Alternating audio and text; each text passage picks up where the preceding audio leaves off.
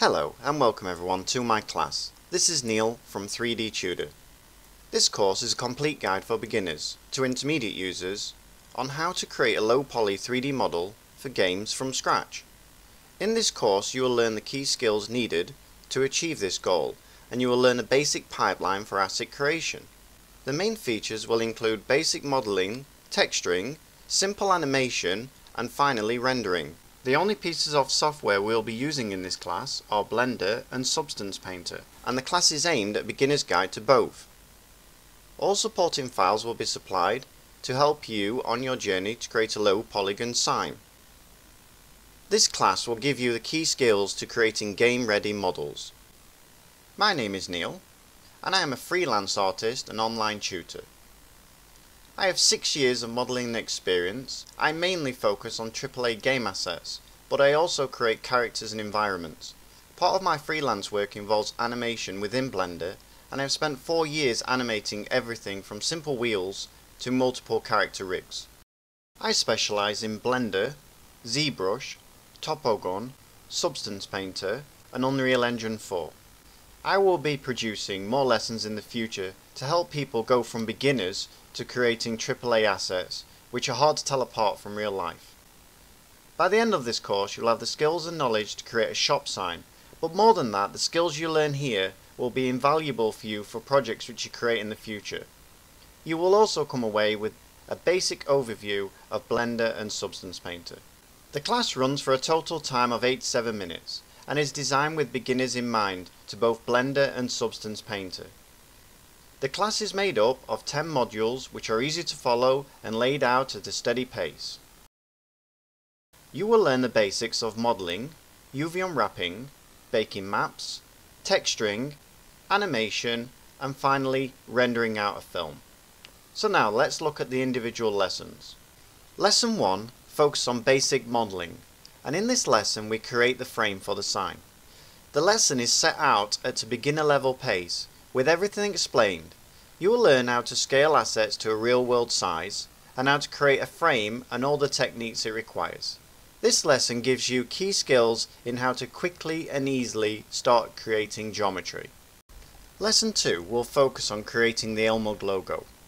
I will show you how to import and use background images in a simple and easy understandable way.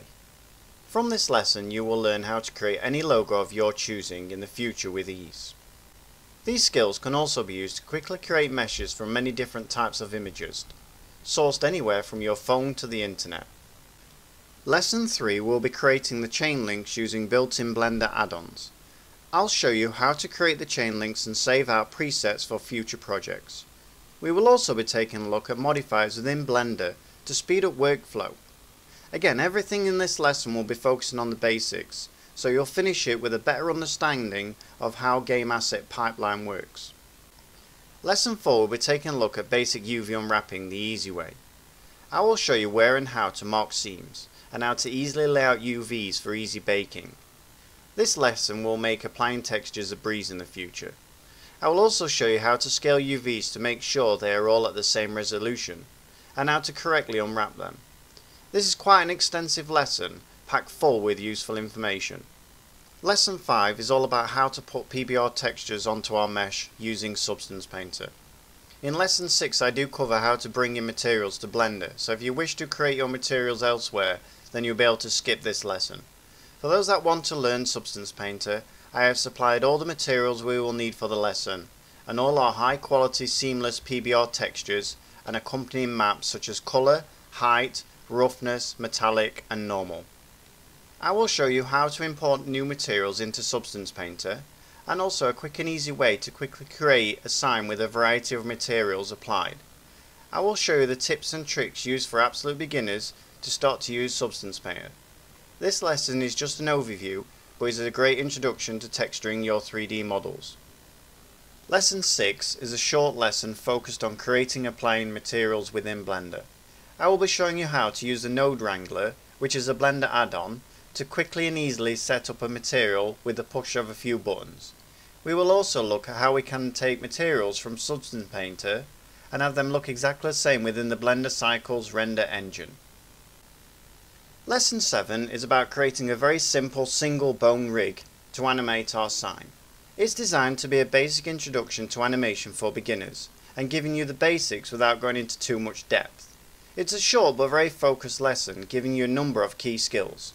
In later classes we will grow our skills in animation, but for now this is a good introduction. Lesson 8, we are taking a look at animating our sign using the rig we have created. Here we'll focus on a simple animation aimed at complete beginners. We will input some simple keyframes to make our sign swing as though in a wind. You will find this lesson easy to pick up and a good introduction to adding keyframes, with it being kept as simple and concise as possible. Lesson 9, we are going to be rendering out our animation, and I talk you through with step-by-step instructions how to achieve this. We only cover the basics here, and this lesson was created to be fast and an effective way to quickly take your animation and create images which we can then save out ready to create our short film. You will learn how to take any animation you create and quickly turn it into rendered images. Lesson 10, we will be concluding the course and creating our short film animation from the images we rendered out. Here you will learn how to put a group of images together into a film and how to render out in a quick and efficient way. I also explain how you can render out at higher quality renders. I have designed this course keeping beginners and intermediate level modelers in mind. Despite that, this course can be very useful for advanced 3D modelling artists and students if they want to create game-ready shop signs from start to finish, but struggle with it because they lack step-by-step guidance. Feel free to check out the course description and outline. So go ahead and click on the enroll button. I can't wait to see you making shop signs for games. Once again, this is Neil from 3D Tutor, and I thank you all for enrolling to the course, and I hope to see you there.